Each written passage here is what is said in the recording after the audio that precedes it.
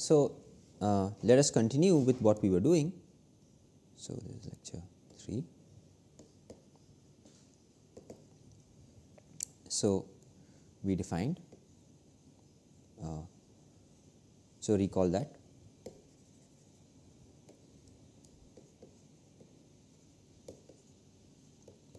tau is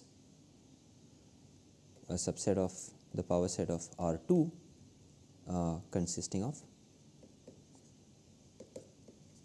subsets U which satisfy this property star, and recall what property star was. If x is in U, then there is epsilon positive such that S epsilon, okay, so instead of x I should write a comma b, is a point in U is completely contained. So, let us check that tau satisfies the conditions defining topology. So, the first condition is phi and R2 should be in tau. So, as in the example of the standard topology on R, so phi is in tau is true, is vacuously true, because there are no points in the empty set.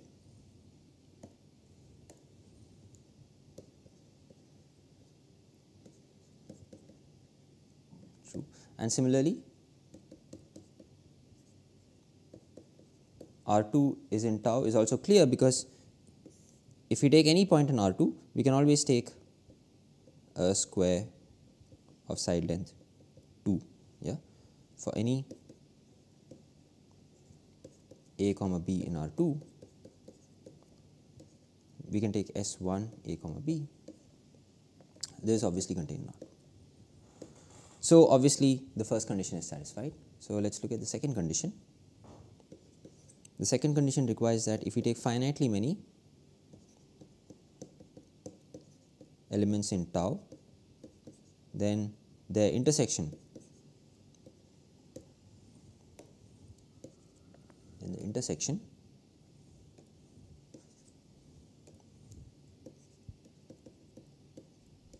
ui is in tau. So, to check this, so once again, so let we take a point a comma b which is in this intersection ui, and the same proof as in R, since a comma b is in ui and ui satisfies star, there is epsilon I positive such that this S epsilon I of a comma b is contained in ui, right. So, we have our ui may be some set like this, and we can take a point a comma b here, and there is some epsilon I, this S epsilon I a comma b, and this is ui, right. So, we take epsilon to be equal to the minimum of epsilon 1, epsilon 2 up to epsilon n, and clearly S epsilon a comma b is contained in S epsilon I a comma b, right. And so, therefore, S epsilon a comma b is contained in S epsilon I a comma b is contained in ui for all I. Yeah. So, this shows that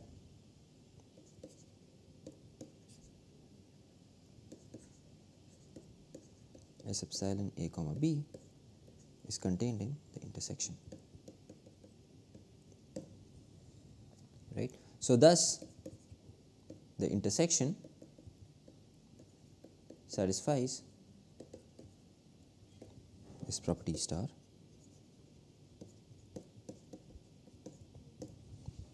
and okay, so therefore thus the intersection ui is in tau. So therefore tau satisfies condition 2, and let's quickly check that it also satisfies condition 3. So condition 3 was given a set I, and for each I in I,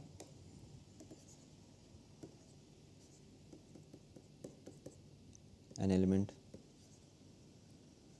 ui in tau, and then we need to check that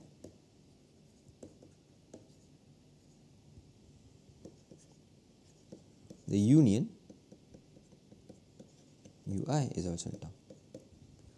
Okay, so once again we let a comma b, we need to check that the union satisfies this property star. So let a comma b be an element in the union, which implies that a comma b is in uj for some j in I, which implies that there is epsilon positive such that this square of side length epsilon around a comma b is contained in uj, as uj satisfies is in tau, and so satisfies this property star, and which implies that S epsilon a comma b is contained in uj, which in turn is contained in this union, right? So thus the union satisfies property star, and so is in tau.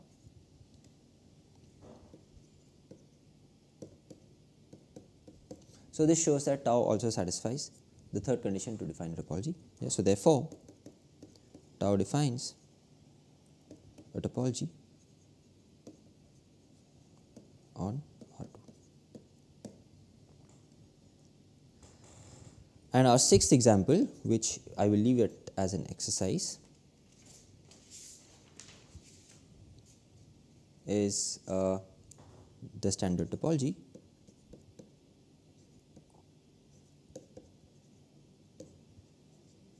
on Rn. Okay, so this is very similar, and let me just give some hints how to define this. So let's take a vector x. Let's write a vector in Rn as x. So this is an n tuple, and we define once again this subset S epsilon of x to be those y in Rn such that the absolute value of xi minus yi is less than epsilon. Okay, and once again we define this property star in the same way. So let u contained in Rn be a subset. We say u satisfies property star if, so for every, this is this property, vector x in u, there exists epsilon positive, which once again epsilon may depend on x,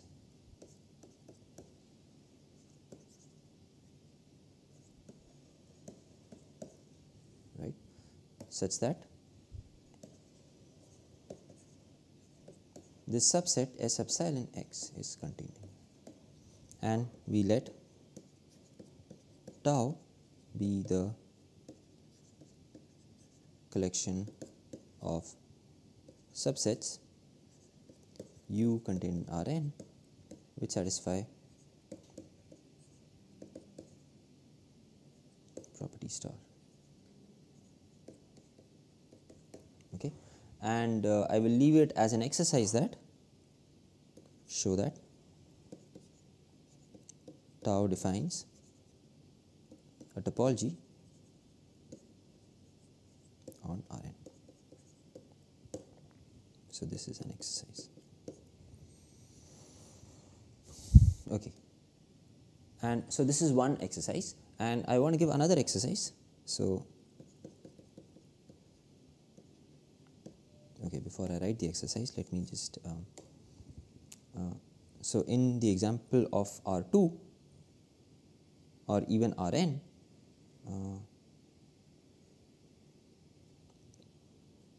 so in the example of Rn, we can okay, first define. So let's write like this. So define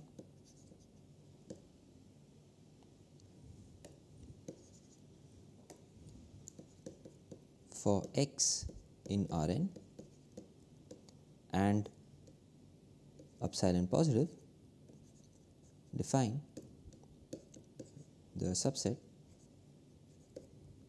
b epsilon of x as this is those y in Rn such that summation I equal to 1 to n yi minus xi square is less than epsilon. Okay, so this is open ball of radius epsilon around x.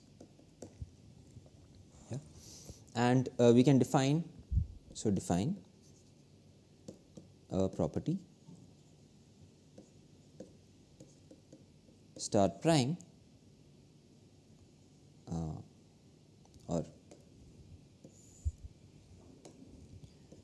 let U be a subset of Rn. We say that U satisfies property star prime if, so this is this property, for every x in U there is epsilon positive, which may once again depend on this point x, such that this b epsilon of x is contained in U. Okay, and we let tau prime be the collection of subsets U such that U satisfies tau prime. Okay, so then there are two exercises here. One, show that tau prime defines a topology on Rn, and two, show that tau, so this is tau in example 6. So example 6 is this one. So the standard topology on on Rn that we define is equal to tau prime. So what do I mean by the second exercise? So both tau and tau prime are subsets of Rn. Yeah, show that these subsets are the same. I'm sorry, are subsets of the power set of Rn.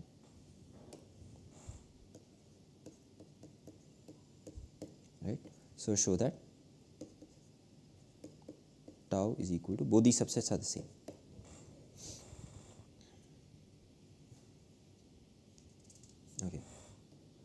So this second exercise, so let me make a remark.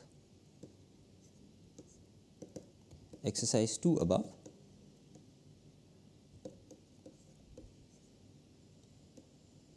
shows that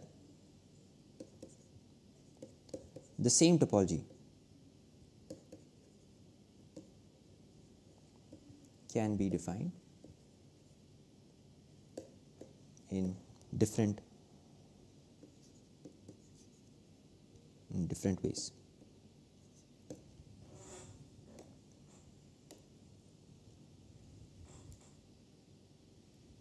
Okay.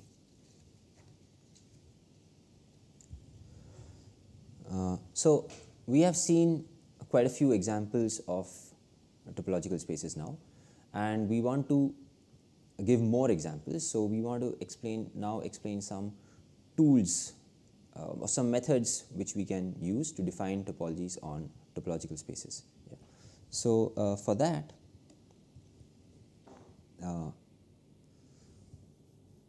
so next we want to explain. So next we want to explain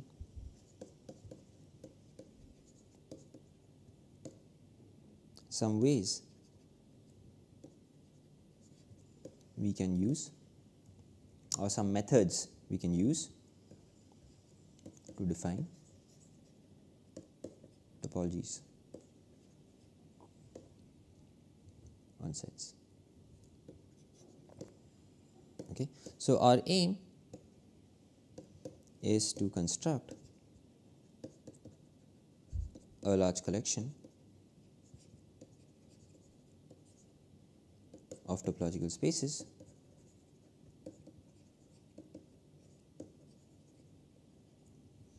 and study their topological properties.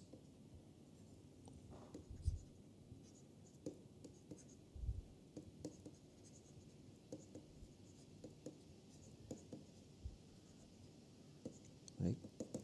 So first we have to construct a large collection of topological spaces. So we are headed in that direction. So let's give a definition before we proceed, a very basic definition of open sets. Okay. So let x comma tau be a topological space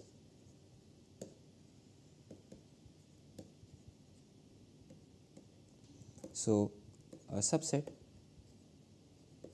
U of x is said to be open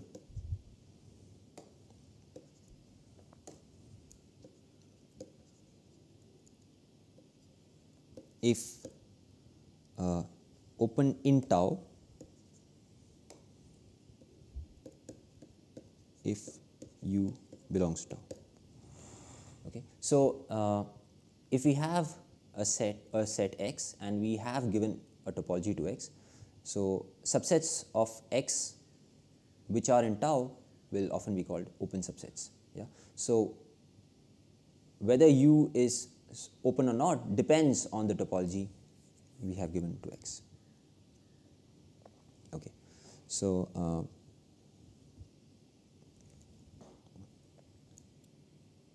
with this, so let's define a basis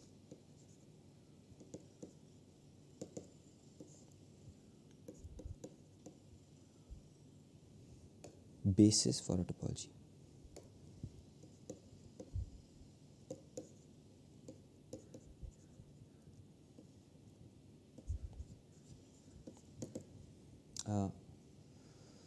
So let x be a set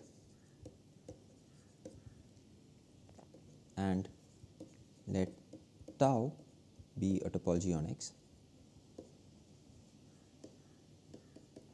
Okay. So a collection B, so B is a subset of tau, is called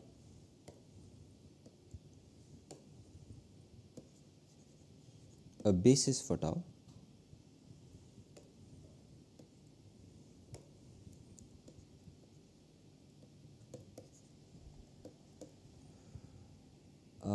if it satisfies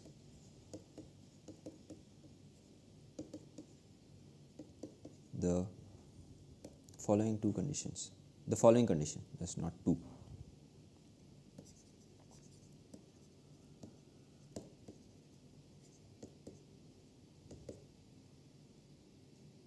Right. So given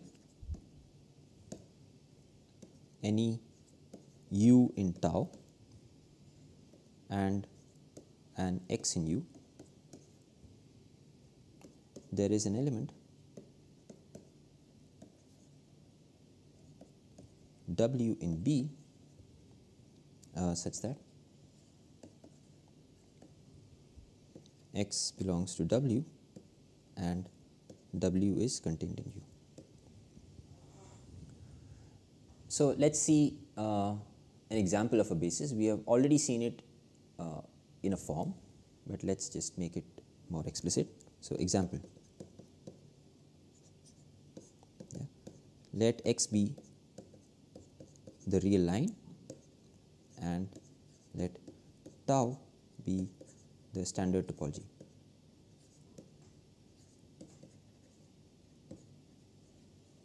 On R. So let B be the collection of intervals a comma b. Okay. So first of all, we claim that every interval a comma b is open in the standard topology.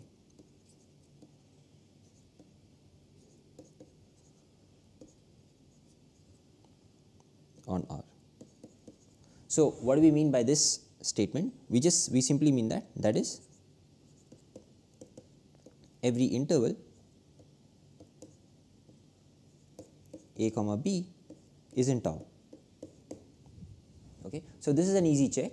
It's yeah, we already did it in the example of 0, 1.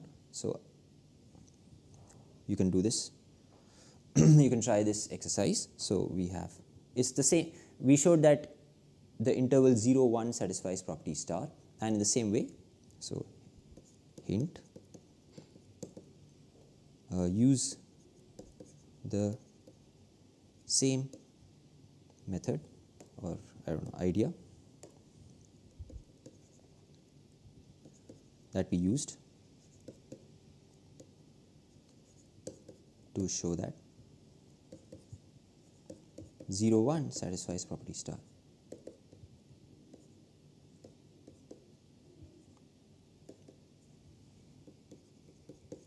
To show that the interval a comma b satisfies property star. Right. So recall that the standard topology on the real line was defined using the property star, and we showed that 0, 1 the open interval 0, 1 satisfies this property star. So the same proof can be easily modified to show that this interval a comma b also satisfies property star. Okay. So the conclusion is that thus b is indeed a subset of tau. Okay. And we want to check that b satisfies this condition, right? So let's check that. So suppose, so we claim, so let me write as a claim, yeah. So claim b is a basis for tau. So let us prove this claim. So suppose, so let u be in tau, then u satisfies property star, which implies that for any x in u, there exists epsilon positive, there exists epsilon positive such that x minus epsilon comma x plus epsilon is contained in U, right. So we take, so let W be the interval x minus epsilon comma x plus epsilon, then x belongs to W. W is an element, is an interval, and therefore it's an element of the set B, and clearly W is contained in U, right. So this shows that B is a basis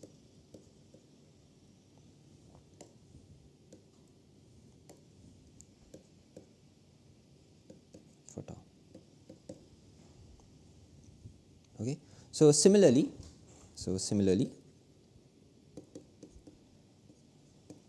the collection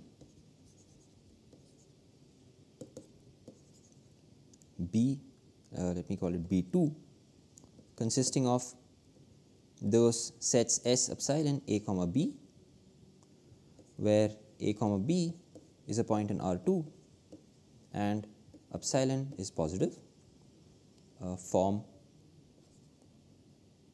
a basis for the standard topology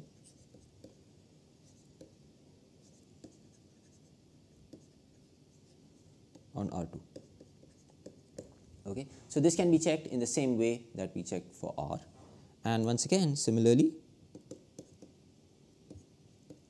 the collection Bn, this is the collection of those S epsilon x, where x is an element of Rn and epsilon is positive, forms a basis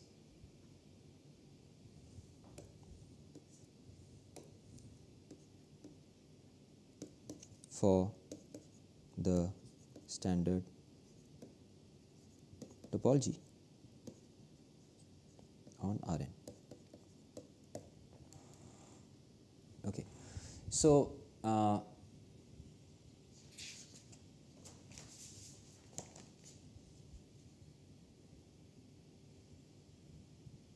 right.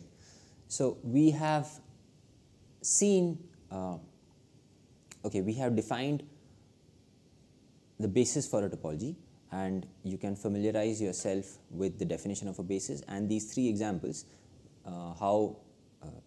these three examples of standard topology on R and R2 and Rn and the basis for these. And in the next lecture we will see two important properties that these bases have, that a basis has, and using those two properties we shall explain how given any subset B of the power set which has those two properties, we can use that set B to define a topology. So we will end this lecture here. Thank you.